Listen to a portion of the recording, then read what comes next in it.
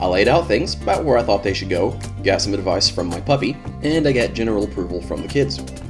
The narrow pieces will need set into the wood for support, so I gracefully break a crayon, then I use the tip of it to outline where I'm going to saw. Saw several passes into the wood. Then use a hammer to start breaking out the leftover wafers. Kids are great help for this. A chisel helps too. The dogs are not impressed.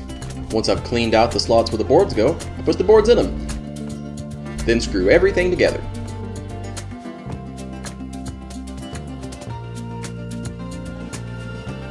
And it's playtime.